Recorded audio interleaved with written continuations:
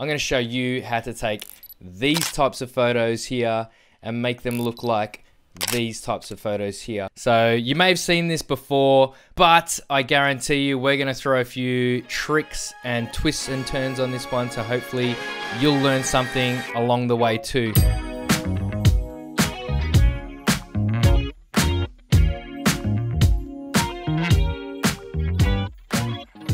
What is up, my beautiful people? Here we are back again. I'm Ben with another video tutorial, this one on Photoshop. I've never done a video on Photoshop before. This is a really simple one.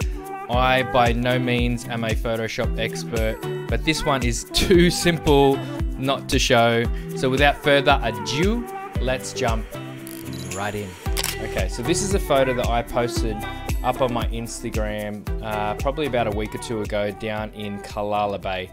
I really like this shot, and as it is, it's perfect. I posted it, so not perfect, but I was happy with it.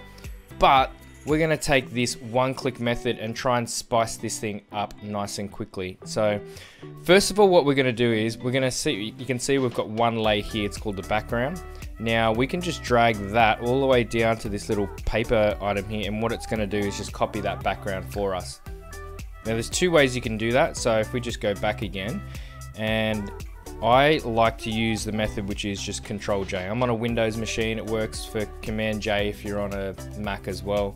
So, and then that just duplicates that layer again. Now what we want to do now is just go straight to filter. This is how easy it is. Now you may have seen these types of images from landscape type of photographers on Instagram, and this is basically how they do it. We're going to go straight down here to motion blur, hit motion blur, and then already, like, it shows you a preview of what's happening.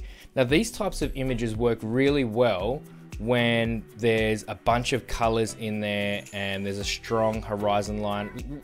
Really works well with shots of like the sky or clouds, water, and then also a mix of colors. So already you can see with this, it's blending in all of those colors nicely. I mean, this is just automatically set to 0.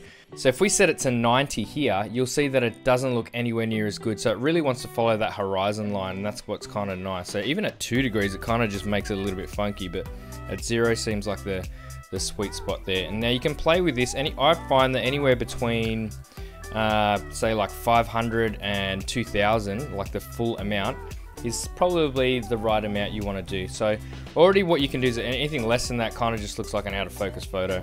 You can see that's me down in the corner there, and then once you get up to a certain point, I kind of fade away with that blur. But yeah, so what you want to do is probably push it around somewhere like there, and then that's good to go. From there you can pretty much post that one ready to go to Instagram, and everyone will like it and everyone will love you for it. Anyone can do this photo. You can also do this photo in camera, but I like to do it in post because then you have the option of, you know, manipulating it or just leaving it as it is. And so that's kind of cool, but let's take this to a whole new level because we don't want to just post average normal stuff. All right, so we always want to push ourselves. We want to look for a different, you know, we want to be different. We want to show something a little bit different. So let's just cancel out of that because we don't want that motion blur. It's too boring. I mean, it's not boring. I like it. But we want to take it up to a whole new level. So let's go back into filter. Let's go down back into blur. And instead of going into motion blur, we're going to drop it one more and go down into radial blur.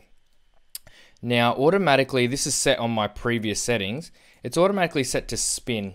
Now, and I'm guessing that this one doesn't use uses a little bit more computing power because it doesn't give us a preview. Maybe in the future, Photoshop will give us a preview of this so we can have a look at it.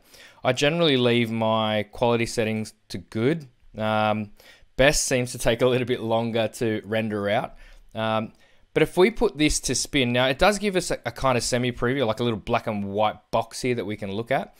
Now, where we want to place this box is, I generally like to place it where I want the spin to start from. So if there's a spinning, let's say we want to start spinning it from where the sun is. So we want to place it roughly where the sun is on the image, which is somewhere around, roughly around there. And we're going to keep it at spin for now, just have a look at it, and then we'll go from there. So let's leave it at 49, that's fine, and just see what happens to this image. Okay, so that's just weird and crazy. Like, it's almost like this weird lens magnifying glass that spun everything out of focus, which in itself kind of looks kind of cool too.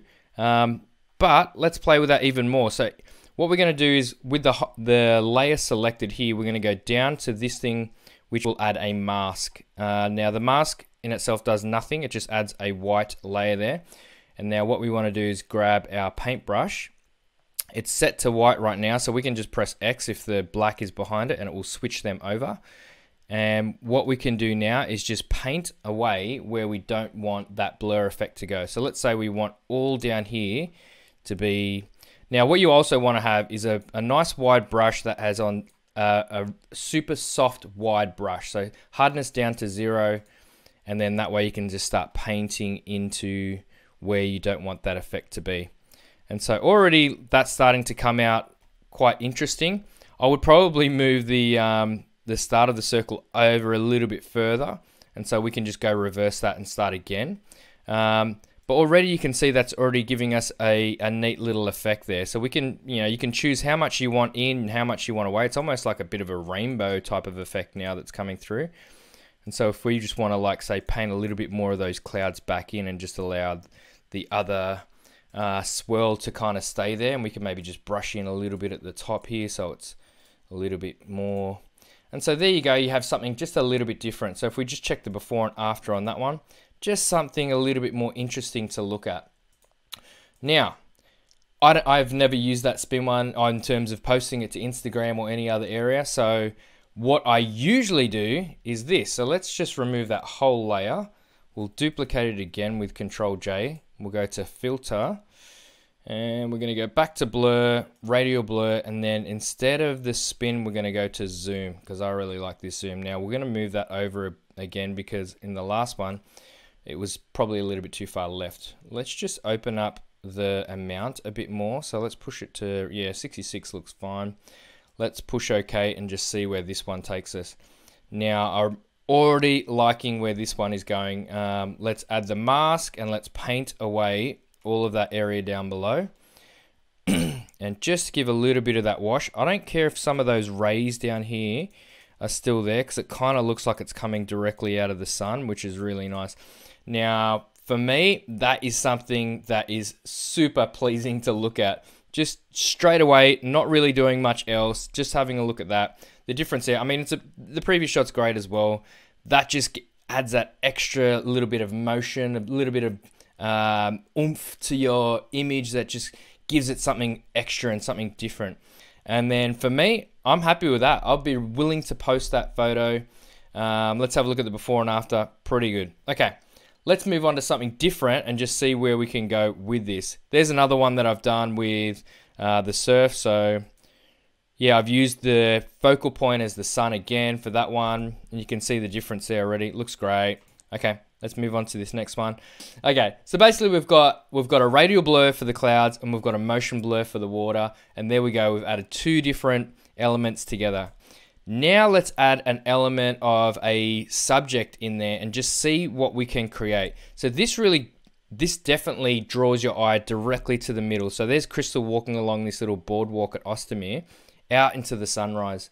And so if we look at the previous before photo, that's what the photo looked like there. But when we add the radial blur, and all we have to do is just mask out with that layer again, just in here, to just let her, and if you spend a little bit of time, this is obviously a quick edit. So I've just quickly jumped in. If we delete the layer mask there, you can see that the motion blur is affecting the whole image with the center of that radial blur coming through from Crystal. So if we just enable that once again, you can spend a little bit of time with this and get a little bit more precise, but this is just a quick edit. And so it's basically the black and white we're playing with, and we just want to circle around that. And you can be as creative or as, you can go as detailed as you like. You can zoom right in here and get, very precise around your painting. You can go right around there, get really tied in if you like. And obviously, this is just for the purpose of this one. I just want to show you what's possible. Now, where you may have seen it, now credit to Mack's Bender, I've just downloaded his photo from Unsplash because I don't shoot a lot of cityscape stuff, but this is where you can take that motion blur and start taking it to a whole new level with the layer mask. So let's give that one a go right now. Let's duplicate this layer again, and let's go with the motion blur.